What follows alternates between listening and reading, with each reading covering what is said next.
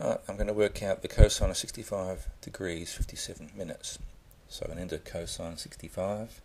Now how do you enter your degrees in minutes and seconds?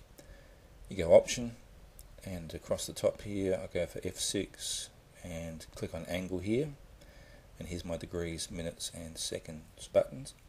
So I click on that once, degrees, then enter 57, hit it again for minutes, and there's the answer.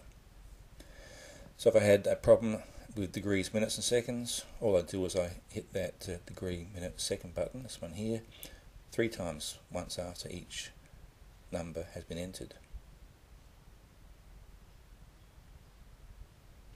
And that's all there is to it.